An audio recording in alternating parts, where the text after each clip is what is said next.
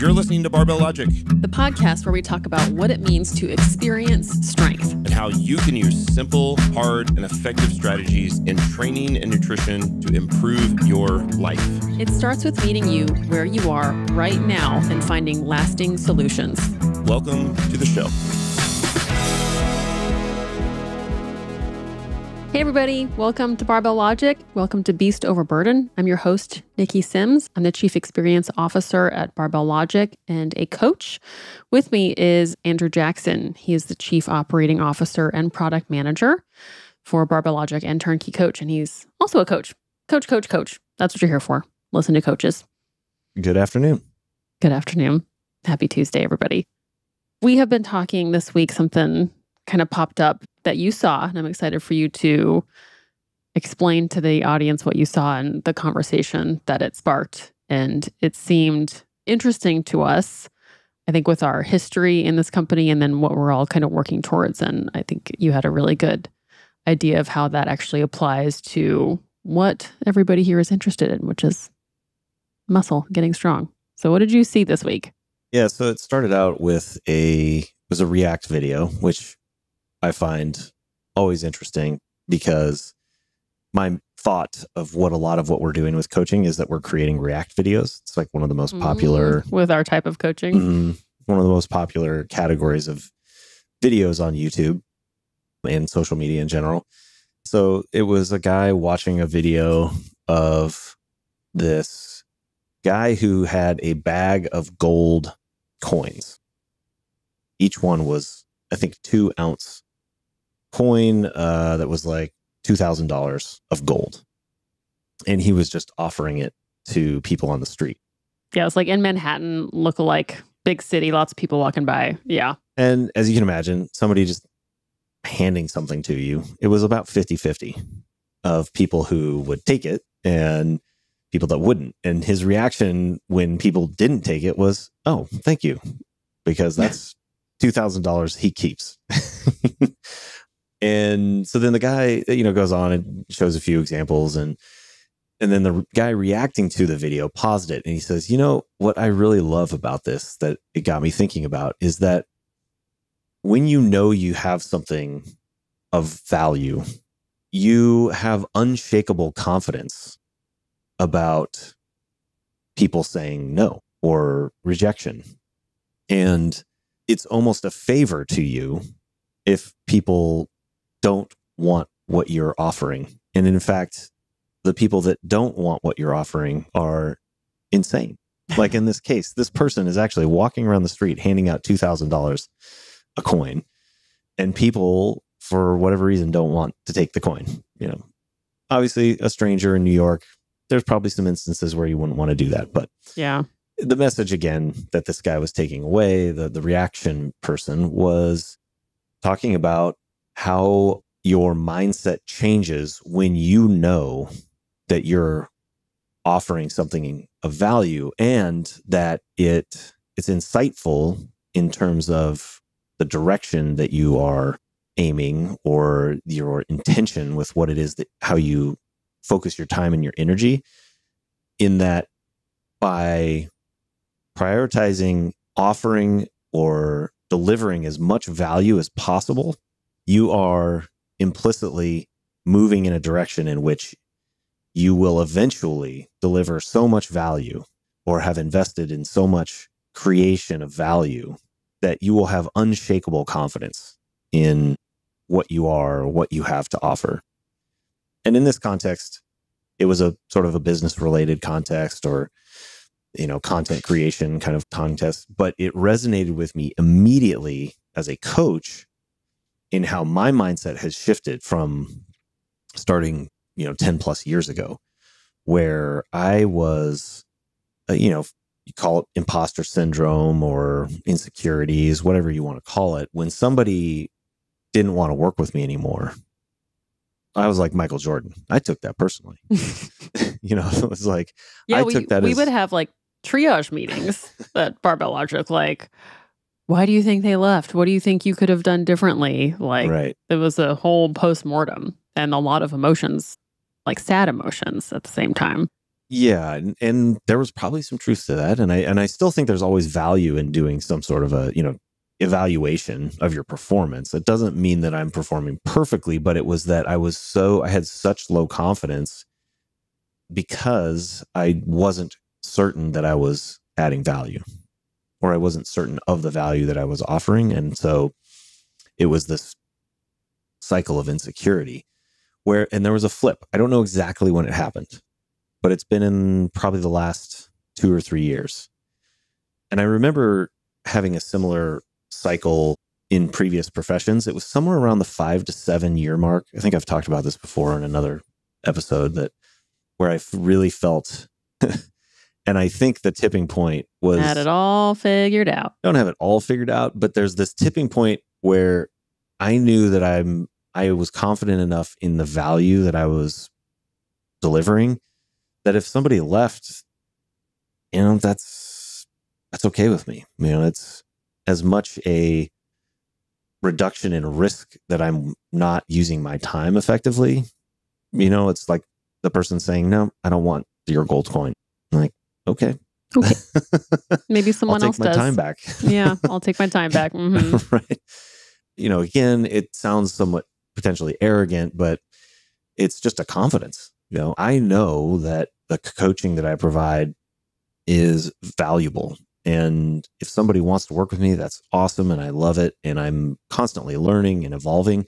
And this goes back to the, presentation that I gave at the Block conference, where I talk about how building trust is how you add value. And that's a never ending process. So it's not that I'm complacent, that I've arrived, but I know that I'm currently adding value, and I will continue to add even more value over time.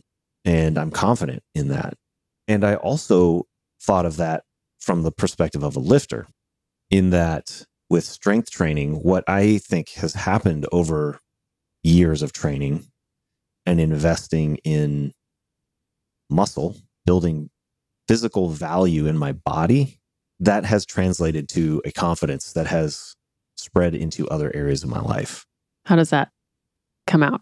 In a very trivial way, I can remember thinking at times, I've done a heavy ass set of squats, like 3x5 or 3x6 or 3x8, or a heavy deadlift, and gone through, I guess you would call it voluntary hardship.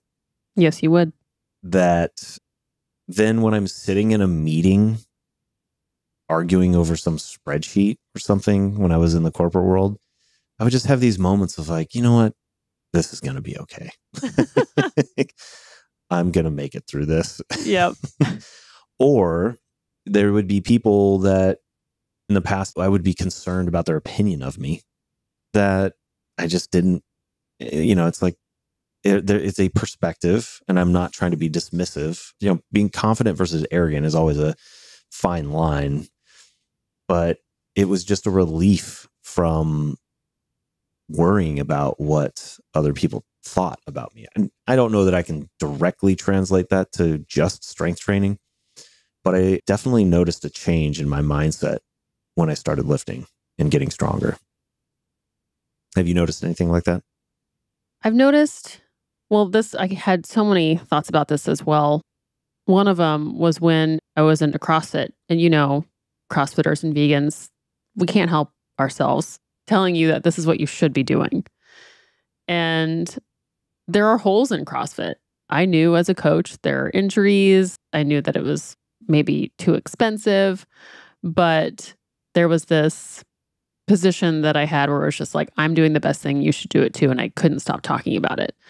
And many years later, a decade plus later, now that I've been strictly strength training and I've gotten to see what strength training does for so many people, I don't feel the need to be a zealot about it, because I know that if someone wants to do it, I can help them. I know other people who can help them. And if they choose to do that, that's great. But I don't feel the need to be in their face and blabbing about it, or be defensive if they don't want to do it. Like, it's okay. And I feel that way about lifting now is, when you're curious about it, you know where to find me.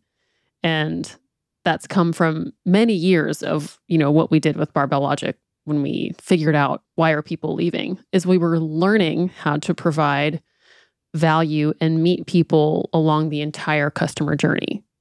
And I think that's why we have more security in it now, is we've developed the Coaching Academy because we recognized how people wanted to become coaches. That was the next thing they wanted. We recognized the need for more advanced coaches. So we created 2 tiers of coaches. We recognized the need for other levels of coaching, which is when we had club coaching, and we have things now in the works for that. So we have so many ways of providing value that we have, and this is what I'm really passionate about and what I thought about. We've created boundaries. We keep growing. We keep creating new boundaries.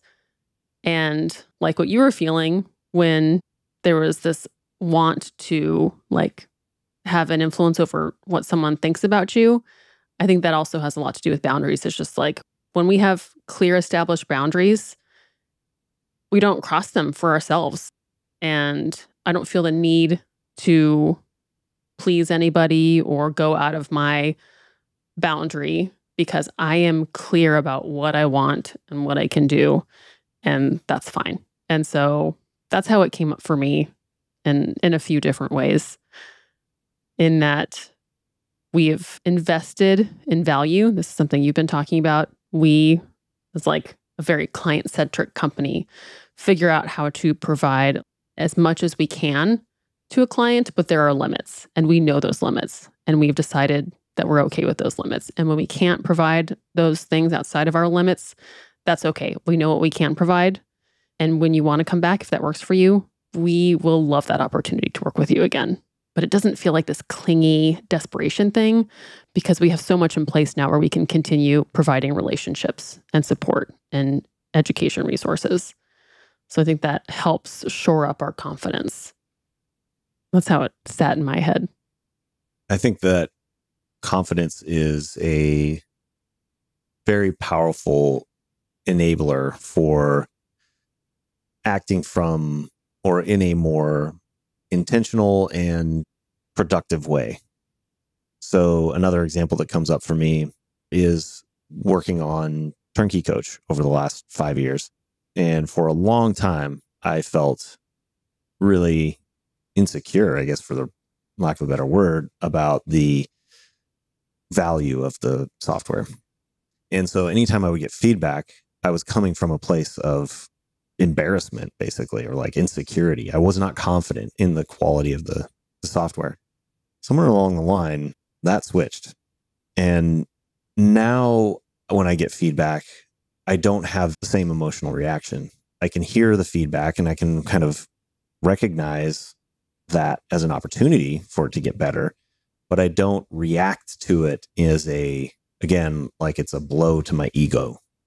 Because when I'm in a place of insecurity and fear, I'm shields up, knives out, trying to protect what you did, the ego. Yeah. Because my identity is wrapped up in people's opinions, because I don't have a good opinion that stands alone. I'm relying on other external validation to boost up my confidence.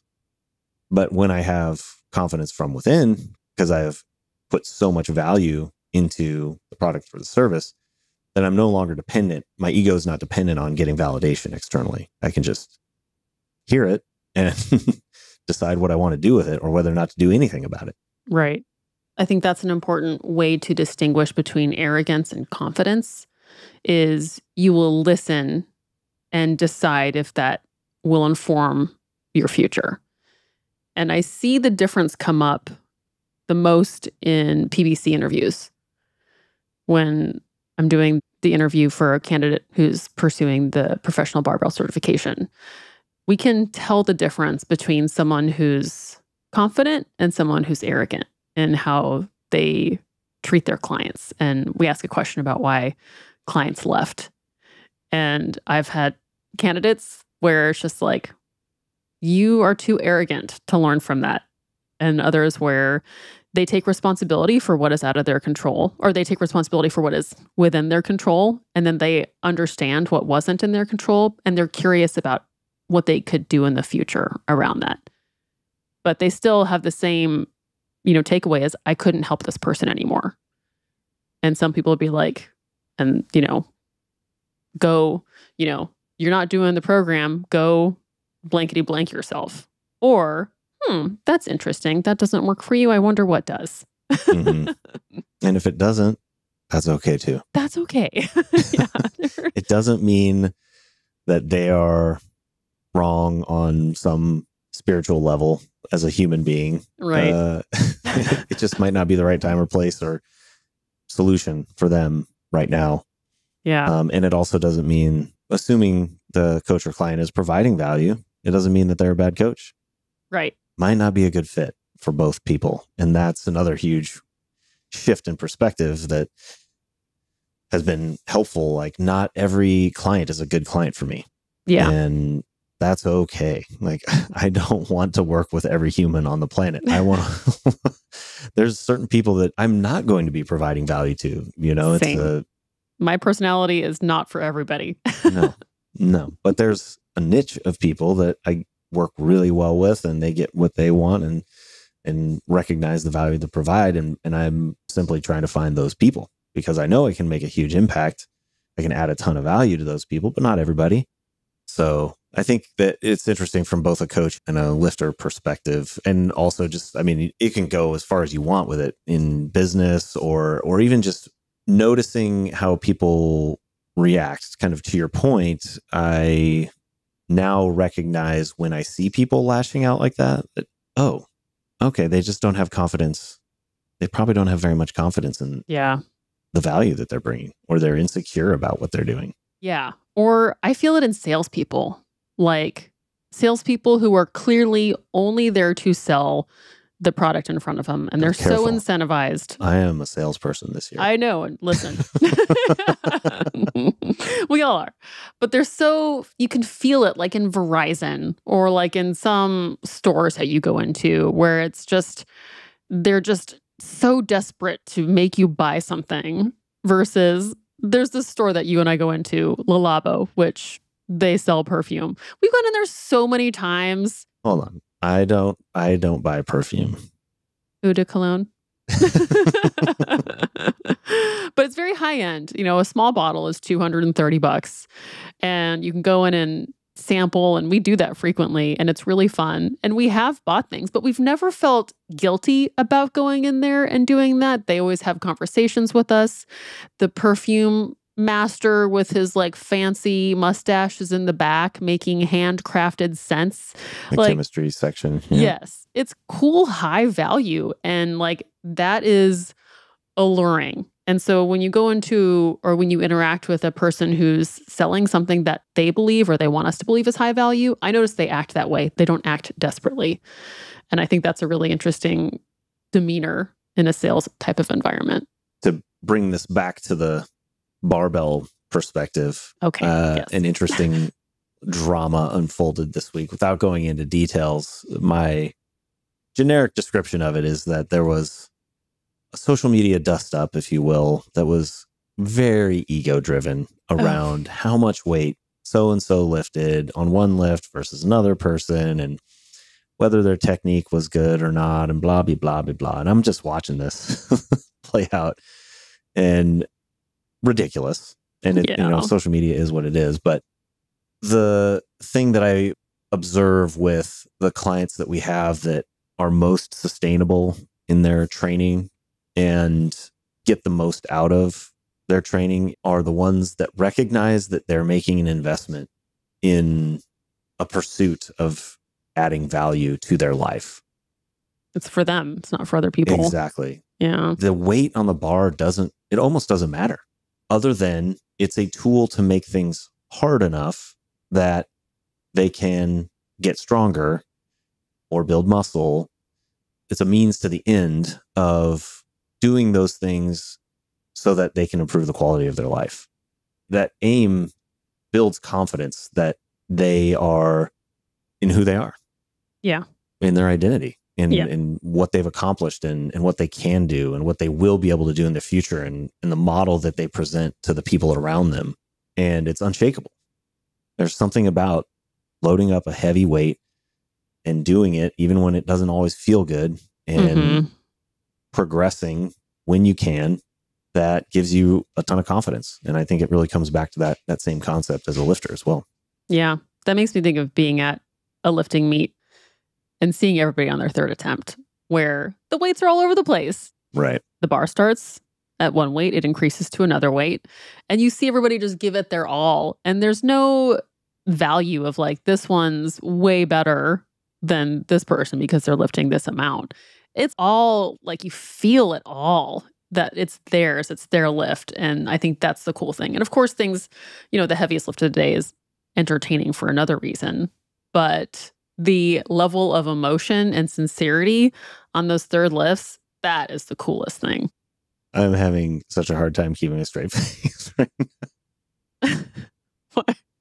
Henry, my dog, just crop dusted the heck out of me and then immediately went outside. No.